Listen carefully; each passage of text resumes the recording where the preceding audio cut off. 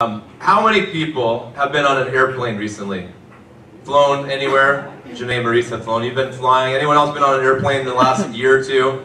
There's a lot of weird things about flying, isn't there? Yeah, there's some weird things about flying. Like, what's the deal about taking off your shoes, right? Like, that's a weird thing. If you just kind of took a step back, no, I know the reason behind it, but just go with me for a minute. So, everybody's going through security, and then all of a sudden, everyone's taking off their shoes, and you're just kind of hoping and praying that you chose the right socks, right? Or if you have any socks on, because you're looking at everyone's nasty feet walking through the security line, and usually it's the dirtiest floor in the whole universe, and you're really, I gotta take off my shoes. But, you know, that's a weird thing, and then you continue through security, and if you're like me, you want to be hydrated because you hate being dehydrated, and if you're lucky, you get one glass of water that's about this big on your 6-hour flight, and so you want to buy some water. And how much does water cost at the airport? Yeah, like $20 for a bottle like this. And if you're anything like me, you buy it, you're like, oh, I thought about everything, and then you get into security, and then they confiscate your $20 bottle of water, and you're even more in a better mood, right? And then there's this weird message that every airplane, every culture, every language says as a part of their spiel. Every flight attendant or steward or whatever the current political correct term is for those people, lovely people that are always so smiley. They always say this on their little intercom. They say, make sure in the event of a depressurization of the cabin that you put on your oxygen mask first, right? Now that's a little bit weird, isn't it? Like, it's very kind of counterintuitive, especially if you've ever flown with a baby before. How many people have ever flown with a 1-year-old or 2-year-old or baby 3-year-olds? Now, God help you, right? God help all the parents that have ever flown with a baby or a 1-year-old or 2-year-old. I remember one time, I'll never forget this for the rest of my dying days, that if I had to fly with my 2-year-old one more time, I probably would rather walk back to Canada from Dallas. So I've got gray hairs that are still growing because of that experience, and I was the dad. I wasn't even the mom that was listening to that for 4 hours, like non-stop crying for both flights. And it was one of those crazy things, but you know, you're beside your little infant baby whom you do everything for, right? If you're a mom today, wouldn't you do everything for your little baby? Yes. You would die for your baby, wouldn't you? Yes. How about dads? How many dads would do anything for your son or for your daughter?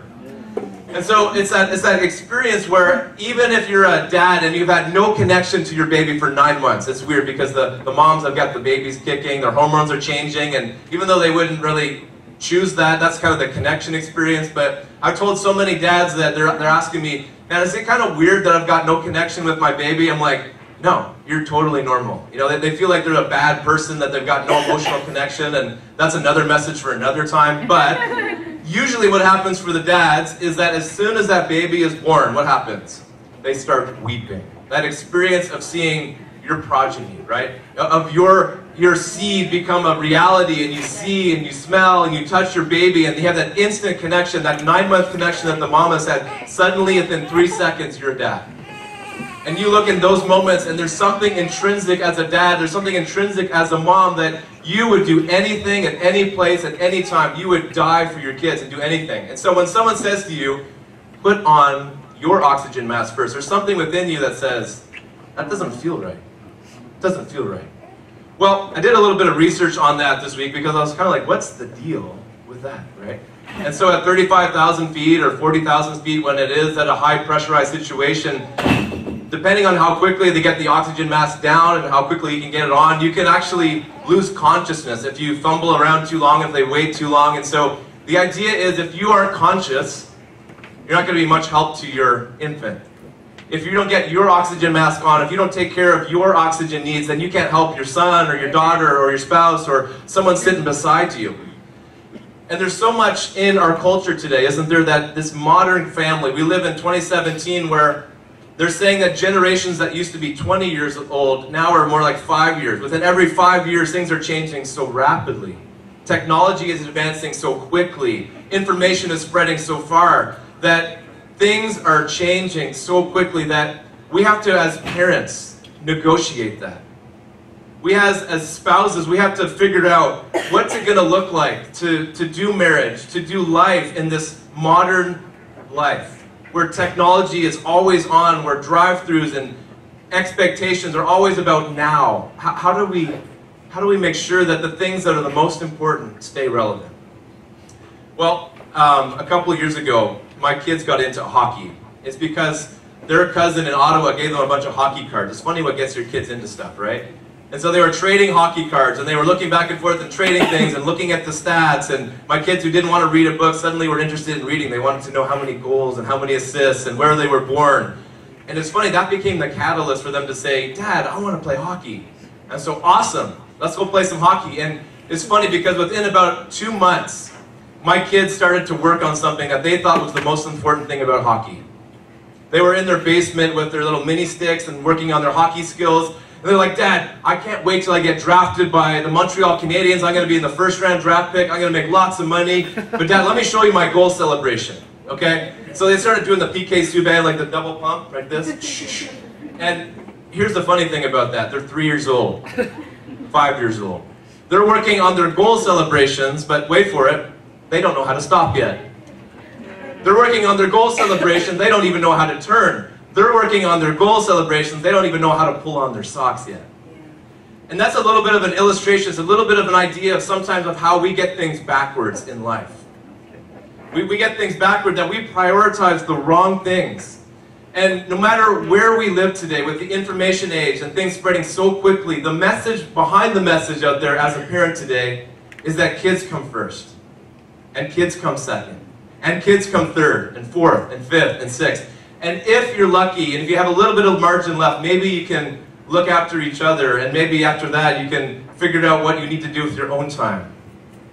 But God's got a recipe for a kind of a happy home. God has always had a timeless recipe, a 3-part recipe that will ensure that your kids and my kids will grow up in a secure and a safe and a thriving home. It's the way that we can make sure that we prioritize the main thing so that we don't miss everything. Because when we put the other thing first, we put the goal celebration before we can learn how to skate, we get everything wrong, and ultimately we can't do what we ultimately want to do. So there was an author a couple of years ago, one of the most successful business books out there by Jim Collins. And he said it this way. He said, good is the enemy of great. Good is the enemy of great. Let's say that out loud. Good is the enemy of great. Now he was a researcher, and he was interested in what made Fortune 500 companies, the top companies, what made them successful? What made the best companies become more successful, and what took a good company to become a great and thriving company? And in his research, he said, you know, real simply, the reason why good companies don't become great companies is because they get content. Because they're not bankrupt. Because they have a good sales force. Because they have a decent stock price. Because things are not going crazy. The reason why they don't become a great company is because things are okay. And the reason why we have good families and not great families is because we're content with the status quo. We're looking around and comparing ourselves with other families and other situations that are way more chaotic. And we're not willing to do the hard work to ask difficult questions to go where we want to go. And so good becomes the enemy of great in our families, in our companies, and even in churches. The reasons why some churches are not become great churches is because we get content and complacent. And instead of reaching and going after the people that aren't coming, we start to turn inward, and we just kind of go through the motions of Sunday after Sunday. It's a challenge for all of us to choose to break through, to ask difficult questions, and to continue to push forward, to have the kind of life that God wants for us.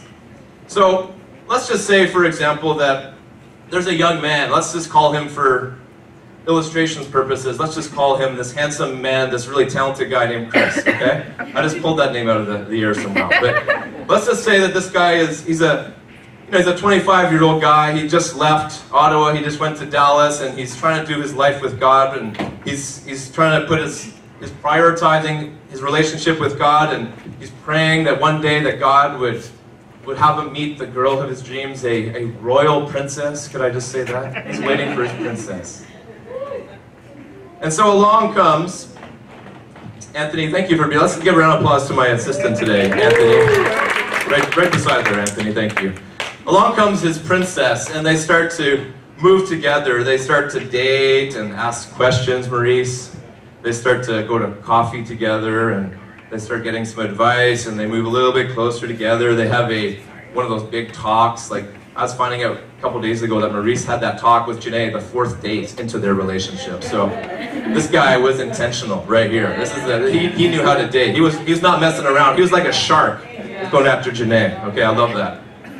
By the way, Maurice is one of those guys that I miss this guy so much. And when I think about Maurice, you know that verse that says in the Bible that blessed are the pure in heart, for they will see God. That's Maurice right there. You need to have good men in your life. Okay, so again, back to the story. I'm gonna lose my. It's so emotional to have my friends here. Okay, so they start dating, they get together, and then one day before a pastor and all their friends and their best friends, they say, I want to be married. I do. Okay, they get married. And they start to go on their honeymoon. They start to do life together, and they're still prioritizing the relationship with God. They're in the Word of God. They're putting their centerpiece around the church every Sunday. They're serving, and they're engaged, and they're doing all these things. And eventually what happens is as they get closer and closer, not to get too graphic, but they get really close. and they start to get really close emotionally and physically and all kinds of other ways. And what happens is they start to multiply. Wow. This couple becomes 3 and 4. And along the way somewhere, they multiply, they get some kids, and then little Johnny comes along one day, or maybe little Sterling comes along one day and says, Dad, I want to play soccer. So Anthony, would you be so kind as to bring the soccer ball here? So the soccer ball represents soccer, and they're going to start soccer. Now this is a dream that Chris has had for his whole life, that one day he'd have a little Chris that he'd get to run after and put up those little shorts on him, and he'd fall all over the place, but he's been waiting his whole life to have a little Chris to be able to run around with, right? So they get the soccer ball, they start going in the backyard practicing, they sign up for a league, and it's only a couple nights a week, between 5 and 6:30 on Monday and Wednesdays. They go to the park, they kind of scarf down some dinner, they come home, they do the bath routine and the bedtime routine, and it's only 2 days a week. And then maybe a couple months later, little Sterling comes along and says, Dad, I would like to try some skiing. So Anthony, would you be so kind to bring the skis over? Now skiing's a bit more of a different commitment, Janae Maurice. So, you got to think about this for a while. Like you got to pack up probably 6 SUVs worth of material to go skiing, right? Skiing is awesome when you get there, but it is like 3 times the work to be able to get to the ski hill. Am I saying anything that everyone can identify with, right? So you can see as you go skiing, maybe it pulls you away from a couple of Sundays at City Church. Not a big deal, right? You just go through a couple lessons, and then maybe you find some other families that are into skiing, and you can kind of see that you go to the ski hill and it starts to sort of encroach a little bit more on your weekends. It used to be a downtime, but now it's a time where little Sterling gets to work on his skiing and you're still working on soccer. And then this crazy experience happens in Montreal where as a 8-year-old kid, suddenly you've got to start being laser focused about high school. When you're 8 years old, what high school are you going to put him in? What high school are you going to put him in? Are you going to get him in this high school or that high school? So you better get him some tutoring because you want to make sure that little Sterling gets to be a doctor or a lawyer, right? You're a bad parent, right, if you don't do that. So let's bring over that bag to represent some extra tutoring that takes place, right? It's just a little bit of tutoring. Let's put that right over here, Anthony. Thank you so much. You're amazing, Anthony. So you got to add a little books and you go to a little bit of after-school tutoring, and suddenly, where you used to have your evenings free and your weekends free, suddenly it's starting to fill up, isn't it? It doesn't take long before now you're committed on Tuesday nights and Saturday mornings, and some weekends you're away for several weekends out of the year, and you're still playing soccer. Now you started an indoor soccer league.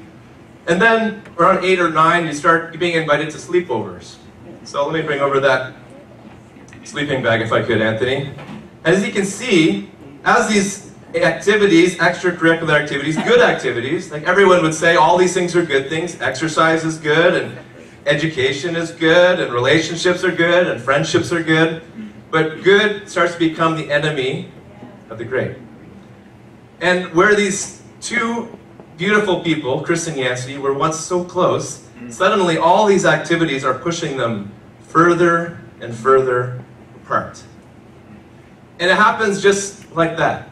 Just as we talked about last week, it happens with just one iPad. It happens with just one Candy Crush game. It happens with just adding another screen into your house. And if you're not careful, if you don't do a log of what's actually taking place, suddenly you look up and more time is being taken away from your family. More and more time is being taken away from you as spouses. And so again, God's got a recipe today that's going to help you if you're single and wanting to be married, if you're married and you want to have kids, or whether you're already in the midst of this experience. Now, I'm not going to ask for a raise of hands of how many people are living this dream right now, right? Of feeling like you're a taxi service, of running from one activity to the end. And moms and dads, isn't it true that sometimes you wonder at the end of that day when you finally get your head on the pillow, have you ever had that thought that I'm doing all of this activity, but is it worth it? Have you ever felt so exhausted from getting your kid into this school or into that program or into this sport or into that sport, running from activity to activity and from work event to work event, and you wonder to yourself, what is this doing to my spouse? What is this doing to my soul? What is this doing to the margin that I used to have? And without us stepping back sometimes and asking those hard questions and really thinking about what we're doing and the kind of kids that we're raising, we can end up further and further away from where we want to go. How many people have ever swum in the ocean before? You've been in the ocean somewhere Florida or in the Philippines or somewhere across the world, you've been in the ocean. Well, here's been my experience, okay? So I love body surfing in the water. I know you can't tell with these amazing guns right here, but I'm an amazing swimmer. And no respect, Janae. Anyways, just kidding. Okay, so here's my experience. You put down your towel, you put down your flip-flops, you got your book, maybe you have an umbrella if you thought ahead. Now, I know you can't tell, but I really tan very well. You know, I've got that kind of skin that just really receives the sun perfectly. You know what I'm saying? It's more like lobster is kind of my color for the summertime. Anyways, so usually I forget the umbrella thing and I get charred and then I have to be outside of the sun for 3 more days to recover. But when I'm swimming, I go out into the water, and if you've ever swum when the ocean is really active, you got the waves are curling and you got the foamy waves happening and the tide is strong. You swum for maybe 10 or 15 minutes. And then you've had a good swim, you kind of run up to the shore, and you look for your towel, and you look, and you look, and you look, and you're like, wait, that building wasn't in front of me when I put my towel down. Where am I right now? And then you kind of jog up and down the walk of shame, you're trying to find your towel, and you realize you're about 300 or 400 meters away from where you started. That's a little bit of a picture of what happens in marriages. It's a little bit of what happens with modern families, that if we're not careful, we get dragged by this tide.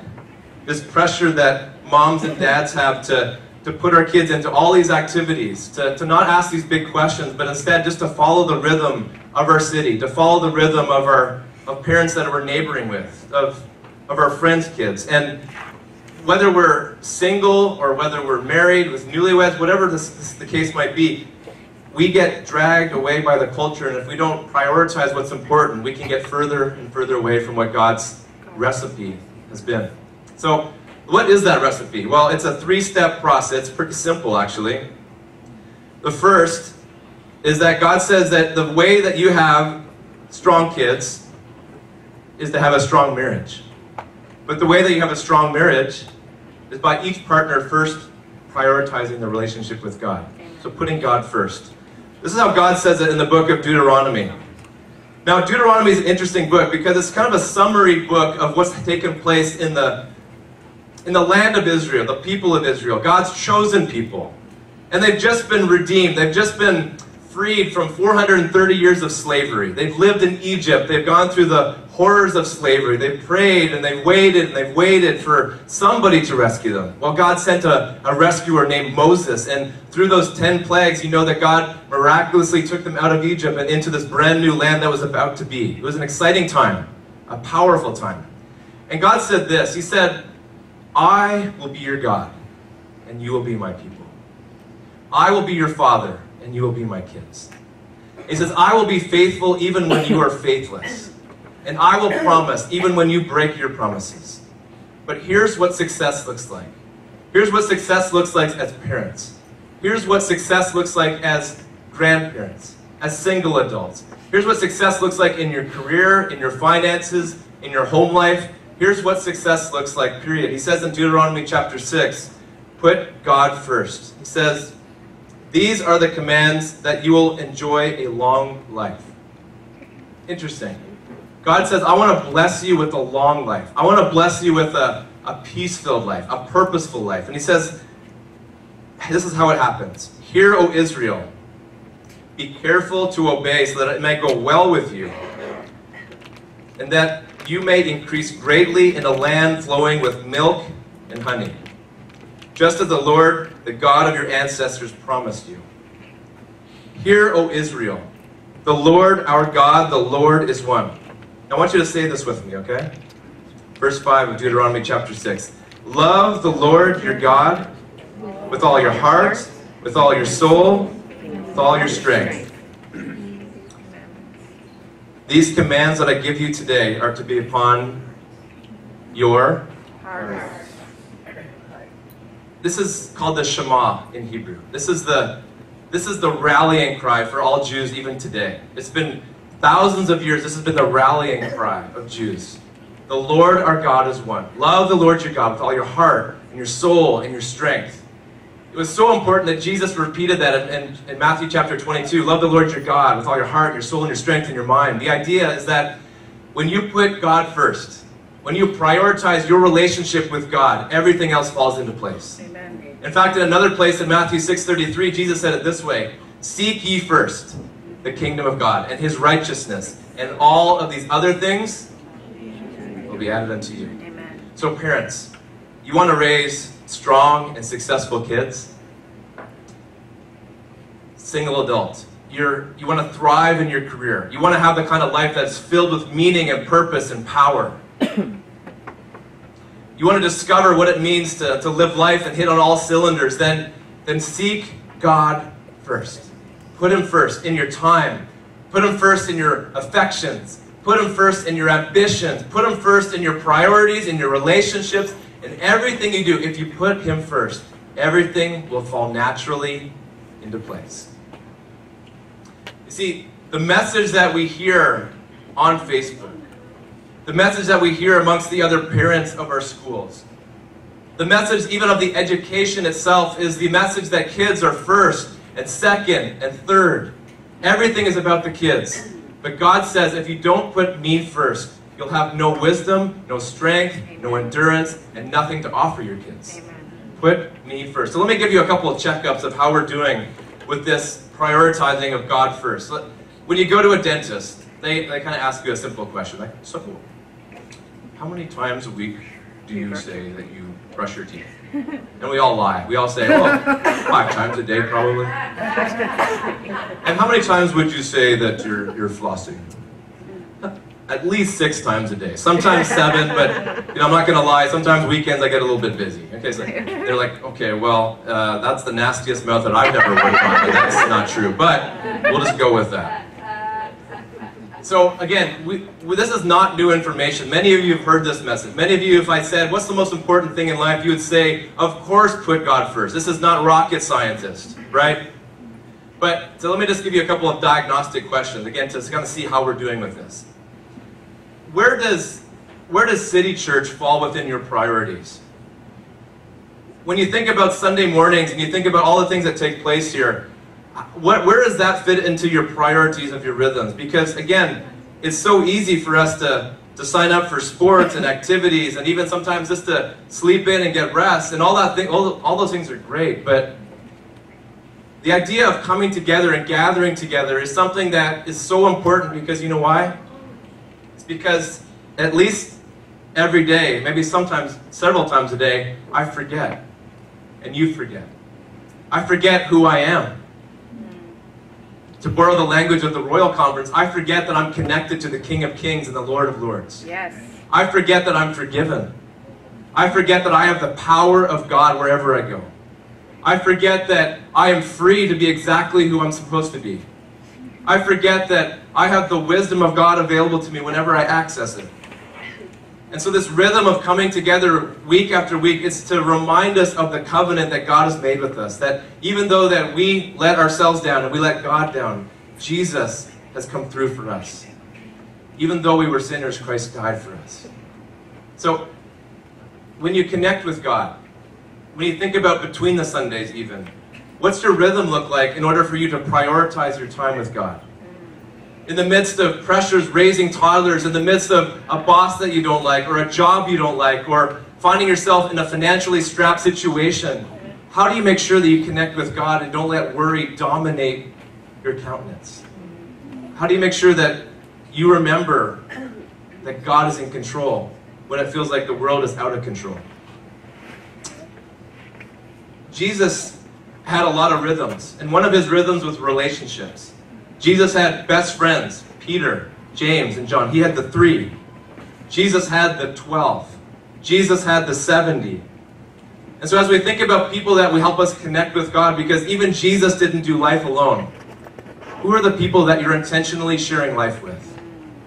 At City Church, we say often that we exist to share life and to shine light, that our lives are better when we share life together. The highs and the lows, the ups and the downs, the challenges and everything in between. And as we do that, we make an impact in our neighborhoods, in our city, in our country, in our world. So when it comes to prioritizing relationships with people that you're sitting around, or people that are going in the same direction as you as parents, or as single adults, or people trying to find the way of God, do you have a rhythm, an intentional rhythm of connecting with people beyond your family? So God says, my recipe is, first of all, to put me first. But secondly, in Genesis chapter 2, we see that the marriage is supposed to be second. Genesis chapter 2 says, the Lord God made a woman from the rib that he had taken out of the man, and he brought her to the man. The man said, this is now bone of my bones and flesh of my flesh. She shall be called woman, for she was taken out of man. This is why a man leaves his father and mother and is united to his wife, and they become one flesh. And so that's why these chairs were so close together. God's math for marriage is that 2 different people, 2 different temperaments, 2 different family backgrounds, 2 different sets of gifts, 2 different sets of outlooks on life, they come together, and miraculously, by the power and the grace of God, that they start to become one. And that oneness is not just sexually, although that's a big part of it. It's one emotionally. Amen. It's one relationally. It's one spiritually. It's being of the same mind. It's moving in the same direction. It's again aligning priorities, aligning your budget, aligning your plans, aligning your ambitions into one direction. And that takes work. So God says, if as you seek me first, everything else will be added unto you. I had the privilege of doing the premarital counseling for Janae and Maurice and many of you here today. And one of the most powerful illustrations of this principle is that in marriage, if you can picture a triangle, with God being at the top, the apex of the triangle, and then a spouse being on this side of the triangle and a spouse being on this side of the triangle. Can you picture that? Yep. An equilateral triangle, Janae. Is that right? That's fancy. Yeah, I whipped that out of my 5th grade education. So, anyways, triangle, and God's at the top. So this is my encouragement to myself. And when I am seeking God, when my eyes are upon God, my eyes are upon Jesus, when I'm accessing the power of the Holy Spirit, as I'm getting closer to God, and Yancey's getting closer to God, what's happening in our distance? Getting closer. Getting closer together. You guys are smart mathematicians. Isn't that true? That we start very far apart. And this is just not, again, this is so simple that we can miss it, but at our base level, when we wake up in the morning, is your first inclination to say, I can't wait to do everything in my power to serve my wife today? Or is it, I'm going to need about 4 espressos, and only if my hair is looking good and I feel good and my kids aren't yelling and I've got nothing to do today, then maybe I'll think about that. But our first inclination when we wake up in the morning is about how I feel, what I am doing, what my schedule is like, and what I want to do. Maybe that's just me. Maybe that's just me. I try to get people to agree with me, Janae, but it's not working. It takes a while, doesn't it? It takes a while to get that going. So it's just me, apparently, up here without admission. But isn't it true that a God-centered marriage takes God? That's a simple thing. Because if I'm not connecting with God, if I'm not prioritizing time with God, then I don't have the ability to extend forgiveness, because I think it's all about performance. And without God being the centerpiece of my marriage, we get into a performance contract with each other. We forget that the language of marriage is actually a covenant. It's the same language that God used with us. Even though you fall down, I will be faithful. Even though you're faithless, I will be faithful. Even though you're not meeting my needs, I will be faithful. That's what marriage is supposed to look like. But if I'm not getting that from God, my identity, my security, my strength, my wisdom, my ability to forgive and to receive forgiveness, then instead of offering that to my spouse, I'm letting bitterness grow. And I'm letting darkness grow. And I'm letting distance grow. And it becomes, what are you doing for me? Instead of, how can I serve you? And so, I kind of joke with all the prospective husbands as I'm doing marital counseling. And I said, guys, you probably have the easiest job description in the world, because your example is Jesus Christ. And, you know, I mean, he's a pretty average guy, right? We could all meet up to the standards of Jesus. Just in case you don't know what I'm talking about, in Ephesians chapter 5, verse 25, it says, husbands, love your wives as Christ loved the church and gave himself up for her. Now, sometimes we have that language and we don't really think about what that means, so let me just break it down for you. How did Jesus love the church? Did Jesus just write it in the sky? Did he send a Hallmark card? Oh, church, I love you. Did he just hashtag it? I love you. No. Just, again, to bring it down to an ordinary level, Jesus willingly and sacrificially, he went to a cross. And he paid with his life for our freedom. He paid with his life to bring a brand new relationship out of nothing into an existence. God has created two things. He's created the family, and he's created the church. Two sets of families. It's interesting, isn't it? The only two things that God has ever built. He's built a family became a nation, and then in the New Testament he built the church. And in that church is supposed to be just like City Church. Every tribe, every tongue, every nation, every background are unified in Christ. That's beautiful. But if we're not careful, if we don't seek God first, and if we don't put him in front of our marriage, then quickly we become competing and dominating and looking for ways to get ourselves fed instead of fed by God. So God says, put me first. Put the marriage second.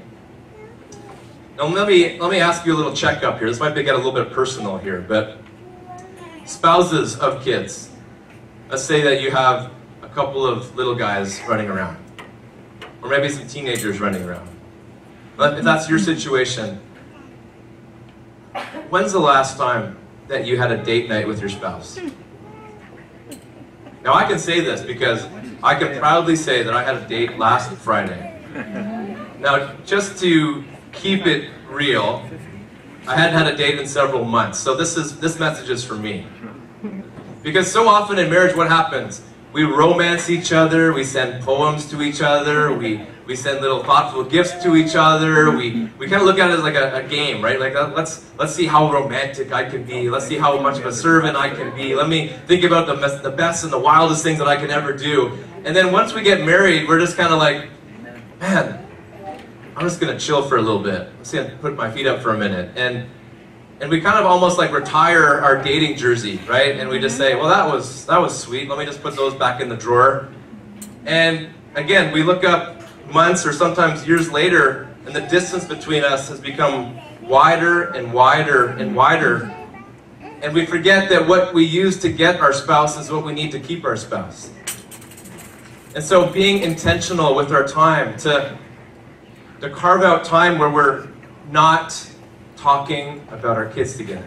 When's the last time you were on a date and the only thing you could say to your spouse was, wow, this is really good? Or, pass the water. Remember that scene in Batman, the original Batman, the best one, with Michael Keaton and Kim Basinger? Remember that? And they're in his amazing mansion, and Alfred brings their food, and they're at this amazing dining table, like seated for 40. And Michael Keaton's on one side, and Kim Basinger's at the far end. They can't even carry on a conversation. Like, how's the food? And like, there's an echo in the room, and what? You know? And that's a bit of a picture of the drift that takes place between spouses when we don't prioritize romance with each other and surprising each other, that we kind of drift further and further and further apart. Now, there's a lot of single parents in the house. Let's give a huge round of applause for all of our single parents today. A couple of times a year, Yancy wants me to remind her how valuable she is, so she leaves me for at least a couple of weeks. And I get to be a single dad, and I gotta tell you that it is amazing. I love it. It is. And then I think about all the single moms out there, and the single dads out there, doing it day after day after day. And you guys are my heroes. You guys are so amazing. But let me just encourage you with this. You can have a date too, and you have to have a date. There's got to be time, a couple of times a month, where you carve out time for yourself. That if you don't have anything where you're looking after yourself, you're replenishing your energy stores. And I know that guilt is so strong, whether you're married or single. That guilt to always think about your kids first, second, and third. And at the end of the day, if you're not prioritizing time to replenish your soul, then you have nothing left to offer your kids. So single moms, when's the last time you just dropped your kids off with a friend and said, I'm going to go with my girlfriend and go out for dinner? Or I'm just going to go to the park, or I'm going to go on a walk that replenishes me. That just encouraging you to, again, to prioritize your health and your soul, time alone with God, time for you to just replenish your energy stores. So God says, put me first. And then the marriage comes second. And out of that relationship, God multiplies and brings children. And kids come third. Yeah, kids come third. Again, not a very popular message. Continuing on in Deuteronomy 6, it says this: to take these commandments, loving the Lord your God with all your heart and your soul and strength, talking about all of God's miraculous deeds. And he says this: impress all of these upon your children. Now listen to the intentionality of these verses. Intentionality. Talk about them when you sit at home, when you walk along the road, when you lie down and when you get up. Tie them as symbols on your hands and bind them on your foreheads. Write them on the door frames of your houses and on your gates. God is saying that it's not realistic for you to sit down with your 6-year-old and your 4-year-old and say, tell me about Ezekiel and what you find is the true message of that book. Let's sit down for 30 to 45 minutes. Let's have a Bible study together. No, God's saying that's not going to work. But here's what will work. When you're walking your kids to school in the morning, and you see a bird, or you see a freshly fallen snow with no tracks in it, can you just spend a minute just saying, isn't God beautiful? Yes. That God would design this for us. When you pick up your son from school and he's had an incident with a bully, maybe that's a teachable moment for you to talk about forgiveness. And talking about how Jesus was bullied. And how Jesus was willing to be bullied in order for us to bring freedom. And that the best thing that we can do as followers of Jesus is to extend grace. And is to turn the other cheek when everything in our power would want to retaliate. There's a resource that we talked to you about a couple of weeks ago during our Kids Takeover Sunday called leadershipforkids.com. And you can just go to that website on your mobile device, on your iPad, on your computer, and you can just choose an attribute. Maybe it's generosity. Maybe it's sharing. Maybe it's courage. And I would just encourage you that maybe one Wednesday a week, or a Tuesday night, whatever works best for your schedule, just choose one, and together you would talk about that for 5 or 10 minutes while you're eating together. Be intentional. Use those opportunities, those teachable moments as you're driving, as you're walking, as you're putting your kids to bed, that you wouldn't just let and download your education of your kids on City Kids once a week. That you wouldn't just outsource the spiritual education of your kids upon City Church, but that you would take an active role and try to ask and answer the question, what do my kids need to know about their world and their experience today? How can I connect them to the living God in the midst of a frenetic and busy and chaotic world? So, how are we doing with that? How do you point your kids to God in the midst of a busy schedule? Well, as we close, the main idea is this. Strong kids come from a strong marriage. And a strong marriage comes when both people are actively pursuing God. But let me say a moment about the most famous word in the Christian vocabulary. The word is grace. Now this is a proverb, which in all the proverbs in the Bible are generally to be true, which means that if you follow them, generally speaking, these will be true. But Yancey, for example, is a product of grace. And I am a product of grace. And you are a product of grace. None of us grew up in perfect homes. Yancey grew up in a single-parent home. And as she was 10 years old, her parents divorced. And in the pain of that, in the frustration of that, and the questions that emerged after that, she talked to her granddad, and she said, I don't know what I'm going to do. I've lost my dad. I don't even know where he is. I don't know what to do. My life is ruined. And her granddad said something so wise to her. I want to repeat it to you. He said, Yancey, I'm your granddad, and I'm always going to be there for you. But even when I can't, there's a heavenly Father. There's a God in heaven who loves you and cherishes you and will go with you wherever you go. And He is the God of grace that will fill in the cracks for everything that's been done to you that's not been right, everything of unmet expectations, anything that's happened that you can't control. God is a God of grace. Isn't that good? Amen. And so I don't want us to miss this. Even if you are a spouse and you have your spouse sitting next to you and you're raising kids and you're doing your best, can I just remind you that we serve a God of grace. He is not a God that expects perfection, and that He loves your kids far more than you and I will ever love our kids. And He's watching over us, and He's saying, great job. You got up today. You got lunch out the door. I give you a high five from heaven. Because we beat ourselves up. And we think to ourselves, we're not good enough, we're not strong enough, we're not this, or we're not blank enough. And God wants to remind you today that He is the God of grace. And whether you're raising your children with your spouse or without your spouse and you're by yourself, God will fill in the gaps for you. Just as He did when He went to the cross for our brokenness and the things that's happened to us. And He is the God of second chances and third chances and fourth chances. Amen? Amen.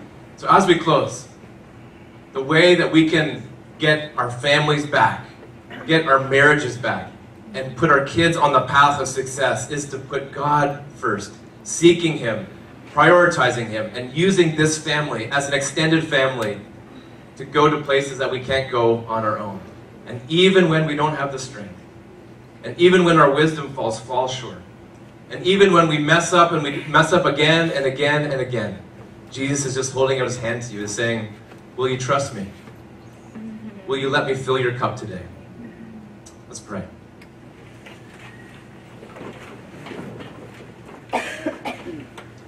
Father, what a privilege it is to call you Father. You are a relational God. You put us into your family by the death of your Son, your only Son, Jesus, who died sacrificially so that we could be grafted into your family that we would never deserve. Thank you for the single moms and the single dads right there. I pray that you would touch them with your wisdom, that you would remind them, even in this moment, Lord, that they are exactly enough. In fact, that you would choose nobody else to raise their kids for them. Father, I pray that you would bless them with wisdom, with energy. And Father, for those of us that are thinking about marriage, God, I pray that this wisdom would serve us well, and that we would put these practices into our routine, and into our thinking, and into our schedules, that we would prioritize you above everything else, and that as we do that, that you would show us that everything else will fall into place. We thank you for the Lord Jesus, who said grace to us, extended grace to us, and continues to offer us His grace day by day, and we're thankful for that. In your name.